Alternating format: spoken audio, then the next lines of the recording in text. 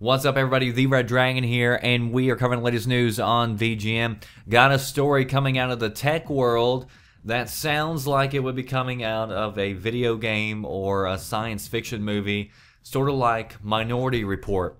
In fact, this almost comes right out of Minority Report.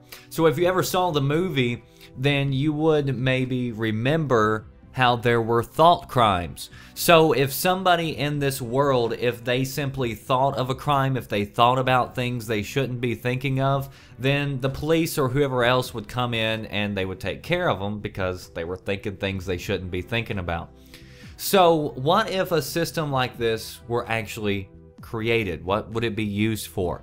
So we know our answer, of course, because it's already being developed and it's being worked on. So a company out of Virginia, it's called Veritas Scientific.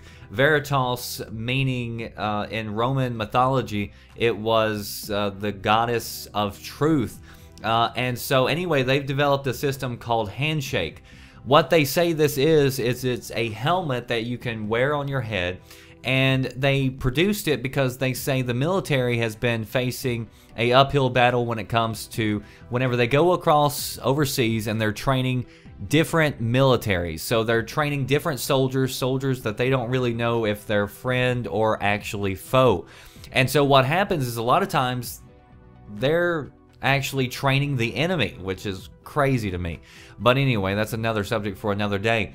But these people, they don't know whether they're training friendlies or foes. So what if they could actually determine if they're training somebody who's likely to turn around and try to kill them or to try to, you know, sell out the information or whatever else that they have on the troops.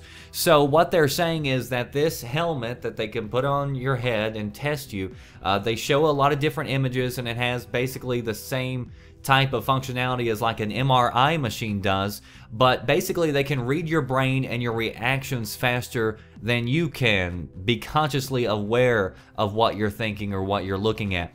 So they say these things happen at milliseconds, so like they could flash you a scene of an American flag and depending upon if you had negative thoughts or whatever else, or if you thought of, if you were shown a picture of an IED and you were shown also a blueprint of how to assemble it, if you were actually looking at the details and trying to remember how you would assemble an IED, then that would be something, you know, that would trigger or whatever else.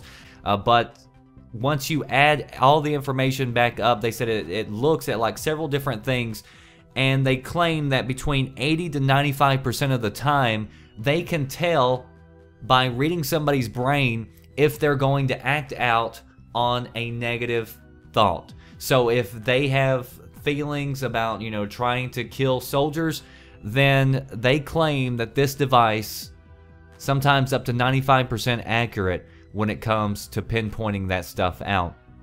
Now, of course, that sounds all well and good, and most technologies, whenever they are developed and sold, you know, it's always sold for the best of intentions. But of course, there's always other things that can be brought in here as well that, you know, should be kind of scary for going down this path for reading people's brains, because of course, who hasn't had a bad thought? Who hasn't had crazy feelings or thoughts at one time or another? And I'm pretty sure it's safe to say we've all had crazy thoughts, and the vast majority of us would never act out on them. And it is possible that if you had a system like this go mainstream, that, you know, eventually they may want to start scanning your kids whenever they enter school to know which ones are going to grow up to be troublemakers. And then you could have prejudices against those kids who maybe at the time that their brains were scanned kind of showed something, you know, that to them didn't look right as far as the people who were reading the meters. And it may be that these kids would never do anything wrong.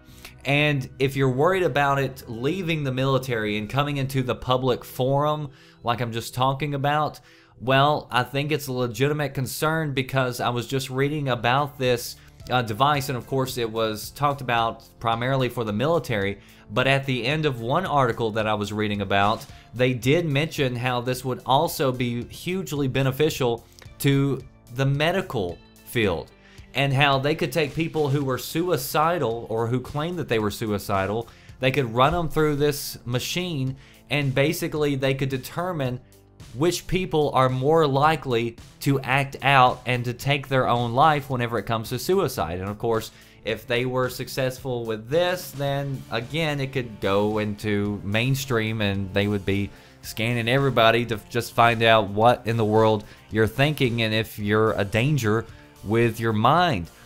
So anyway, yeah, if you want to read more about it, links down in the description box. But I thought that was pretty crazy that they've developed a system that they say is a lot more sophisticated than like a lie detector system, and that can determine whether or not you could be thinking things you shouldn't be thinking.